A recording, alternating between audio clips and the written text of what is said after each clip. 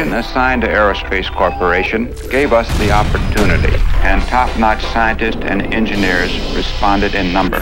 The role of engineer-architect requires experienced and mature senior engineers. For if we are to ensure that the advances of science and technology are brought to bear on missile and space systems, nothing but the best is sufficient.